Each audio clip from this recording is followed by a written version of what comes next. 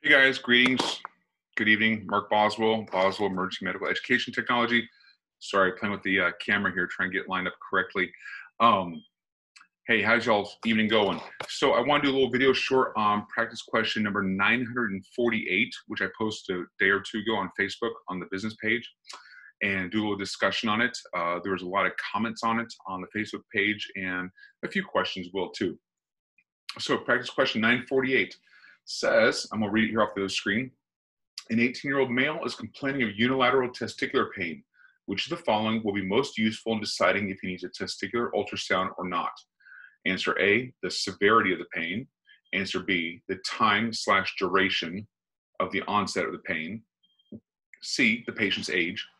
D, the patient's report of what activity immediately preceded the testicular pain. So the correct answer, I'll tell you up front, and you can listen to the explanation here. The correct answer is the time and duration of the onset of testicular pain, which is choice B. So a lot of the discussion online came from the fact that in real practice, day to day, at your ER, your ED, or whatever, you're going to ultrasound all of these, okay? However, talking to you guys and teaching you guys as far as exam preparation goes, it's a different scenario than when you're actually at work, okay? Let's face it, at work in the ED, day to day, we do a lot of testing that does not need to be done. Why is that? I mean, there's, possible issues with physician or provider, worried about liability. Oh, I didn't take a CT of this, or I didn't do an ultrasound of this. There's customer service applications. Let's face it, some of your administrators and your bosses, they want you, even while the patient's waiting, they're doing some tests, because to the patient, it feels like they're doing something while they're waiting to be seen, et cetera, et cetera. However, the CEN exam is not, the CEN exam is our perfect world, the way medicine and nursing should be practiced.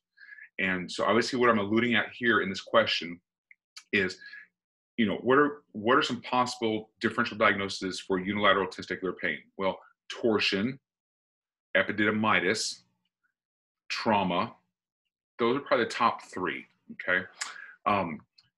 Another teaching point for the CEN exam is you only go with what is given to you in the stem of the question.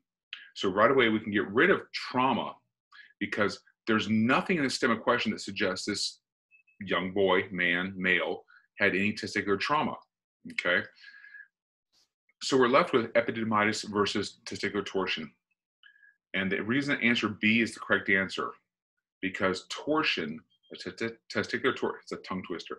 Testicular torsion is, the pain is actually an ischemic pain due to the lack of, or the reduction of, or the obstruction of the arterial flow to the testicle. And as is true for all ischemic pain, you have a time window of about 4 to 6 hours before that patient's going to present with some complaints of pain from this ischemia that's setting up, okay? Torsion, the guy was probably had no symptoms prior to this, okay? Torsion can even happen just during normal activity, even during someone's sleep.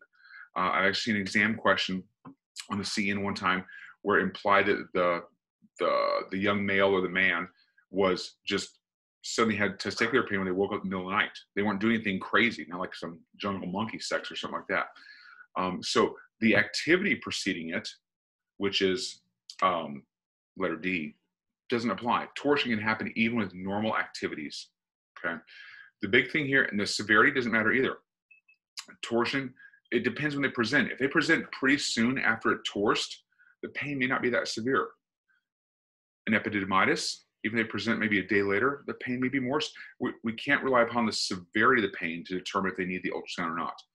The big thing here I'm trying to get at with this question is torsion, the time of onset is usually sudden, usually like hours, a couple hours, maybe rapid, sudden, unprovoked kind of thing.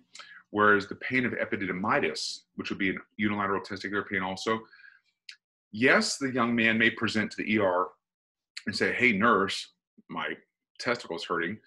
And you say, as the nurse, when did it start? Oh, it started tonight, okay?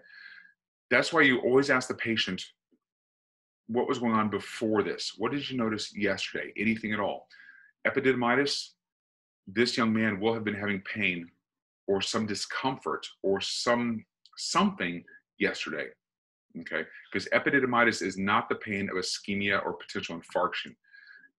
Even though what got their attention tonight was, oh, my testicle's hurting, if you ask them and directly inquire of them, how about yesterday? They're going to say, yeah, maybe it's a little achy, a little sore. It was kind of heavy down there. There's a dull throbbing kind of pain. Epididymitis is not ischemic or infarcting tissue. There will have been some symptoms prior to that for the CEN exam.